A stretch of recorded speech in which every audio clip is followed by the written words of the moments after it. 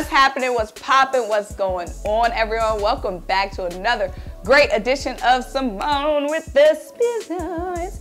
I'm Symone, bringing you guys a daily sports talk. So if you're new here, if you're old here and you haven't already subscribed to the channel yet, make sure you stop what you're doing, leave a comment, subscribe, keep rocking with me.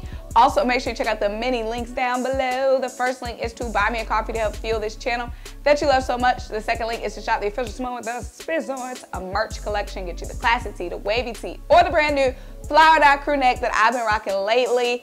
And lastly, guys, turn your notification bells on because the videos are coming like boom, boom, boom, boom, boom from now into forever. So don't miss a single drop. But guys, we got a lot of to get into, especially now that the draft is over. There's so much to dive into when it comes to our birds. Yo, we got a lot to get into. So like I said, make sure you tapped in. But today we're going to be talking about the Philadelphia Eagles' new look offense. And when I tell y'all I'm excited for the season, I'm excited for the season. We legitimately had the worst wide receiver core in the NFC East, and now we have the best wide receiver core in the NFC East and one of the best wide receiver cores in the NFC, big period. But y'all, a lot of stuff changed for this offense. This offense is gonna look brand new next season. This changed, all these changes, off-season changes, we added A.J. Brown. We drafted Calcaterra in the second round, a center. We drafted Calcaterra. Y'all, it's gonna be a while before I get that.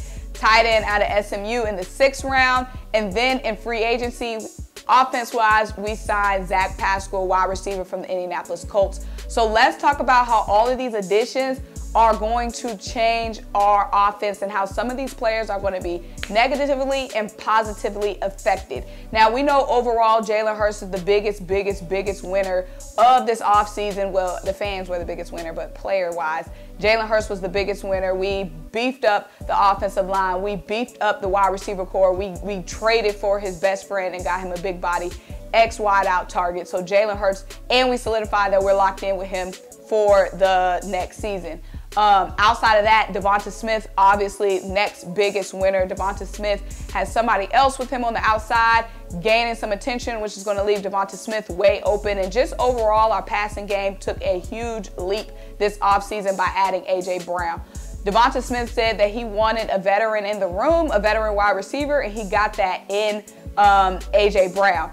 Now, A.J. Brown is a veteran, but he's still super young, which is why the team overall is winning. I mean, this guy's going to be 25 years old when the season starts, and he's already been a Pro Bowler and solidified himself as a top receiver in this league. Now, y'all know I kept saying when I did my off-season preview for the Eagles, I said I want to draft defense and I want to get a veteran wide receiver, a big body wide out. And that's what we got in A.J. Brown. And he's going to be the perfect complement to Devonta Smith on the outside. We have a big body receiver who's so hard to tackle, so hard to bring down, can get those contested catches, can win those one-on-ones, opposite of the speed and gadget of Devonta Smith on the other side. Now, we know that, and especially with Dallas Goedert, there's nobody you can double team on our offense because you double team Devonta Smith, Dallas Goedert, and A.J. Brown gonna eat. You double team A.J. Brown, Devonta Smith, Dallas Goedert gonna eat. You double team Dallas Goedert, and you just in a shit place because that means Devonta Smith and A.J. Brown gonna eat. So it's really nothing you can do double team wise when it comes to those three guys. And then, of course, last season we were really run heavy, but now we can have that balanced run and pass attack this season. But y'all, that's just the gist of it. But there's a lot to get into. We're going to go player by player and just talk about how this offense is going to look different this season. Let's start with Zach Pascal. So we signed Zach Pascal in the offseason when that was really our only move. When we signed Zach Pascal, that was really our only real move. I believe we signed him after we got Hassan Reddick, but that was our only offensive move. So Zach Pascal was going to slide right in, probably be wide receiver 3, Devonta Smith, Quez Watkins, and Zach Pascal.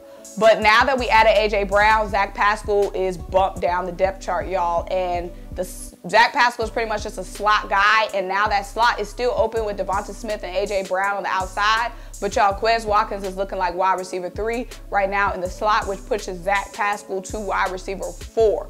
Quez Watkins had a great year last year. He played every single game for the Eagles. He had 647 yards.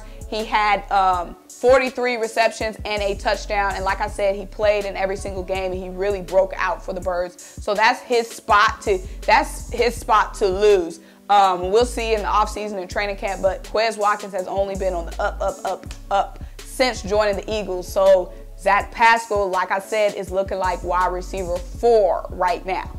Moving on to another wide receiver that's affected by all of the changes, Jalen Reagor. We shouldn't be seeing much of Jalen Reagor at all unless there are some injuries. Jalen Reagor is pushed all the way down the depth chart now, and like I said, we should not be seeing any Jalen Reagor.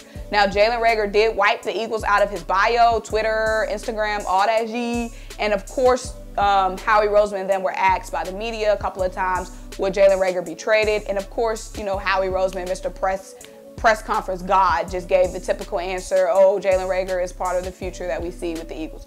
Of course, that doesn't mean you know what I'm saying? They're going to say that regardless. But like I said, Jalen Reagor should not be seeing the field, which is tough for Jalen Reagor. He's probably going to request a trade because, you know, he's still young. He wants to solidify himself in this league. He wants to show what he can do, and that requires play time. And of course, he wants to put himself in a position to get a long-term contract somewhere. So he might be requesting a trade.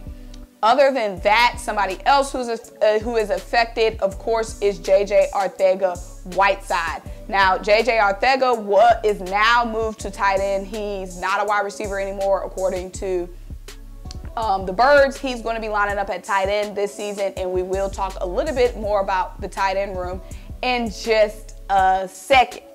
But somebody else who got affected is Isaac Samala. So Isaac Samala is on the final year of his deal, so he has a lot to prove. But we already locked in Landon Dickerson at left guard, and we did draft Cam Jurgens, who's a bona fide center. So Cam Jurgens is our second-round pick out of Nebraska. Apparently, he was hand-picked by Jason Kelce as Jason Kelce's successor. So we already know Cam Jurgens is expected to slide into the center spot once, everything going right, of course. He will slide into the center spot when Jason Kelce retires, because this is expected to be Jason Kelce's last year. And Landon Dickerson has been thriving and striving at the left guard position. So those are two starting positions that's taken off the table right now for Isaac Samala. And like I said, he's going to be going into a contract year. So it's going to be interesting to see how he adjusts and how we fit him in now to the offensive line of the future. So that's going to be interesting to see.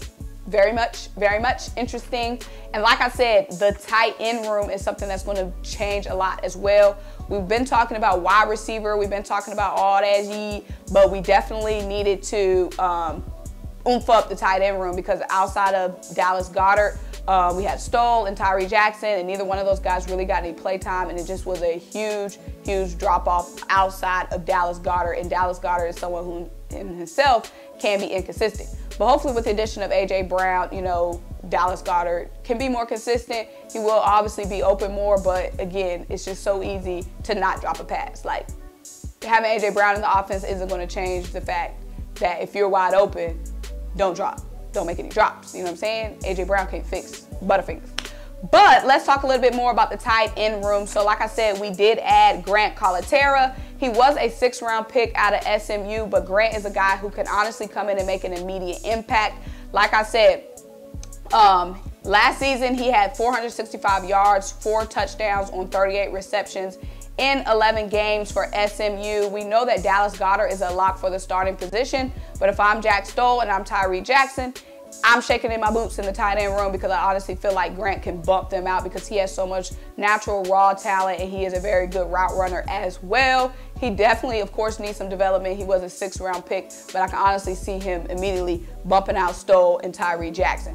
Lastly, in the running back room, we did sign an undrafted free agent, Kennedy Brooks, from Oklahoma. He was an undrafted free agent, but y'all, the numbers in his production at Oklahoma cannot be denied. This guy had 3 1,000-yard rushing seasons at Oklahoma. He only played 3 seasons because he did opt out in 2020 because of COVID, but he had 31 touchdowns in total over those 3 seasons, averaging 7 yards per carry. And like I said, he had over 1,000 yards rushing in each of those 3 seasons at Oklahoma. So this is a guy we could see come in and honestly compete and have a spot in this running back room with Miles Sanders and Kenneth Gainwell. 2 guys. Kenneth Gainwell was a sleeper for us. We got him in the 5th round last season out of Memphis, and he came in, had an immediate impact. Kennedy Brooks, even though he's an undrafted free agent, I definitely see the talent in him as well. So it's going to be exciting to see him compete and likely have a spot in that running back room. But guys, like I said, this offense is going to be crazy, but it's going to be great to see the changes. And like I said, these guys got to compete at training camp and all that you need to earn a spot. But y'all, make sure you like this video, leave a comment, subscribe, keep rocking with me. We're going to talk about our new look defense tomorrow, and we have a lot more to get into. But until next time,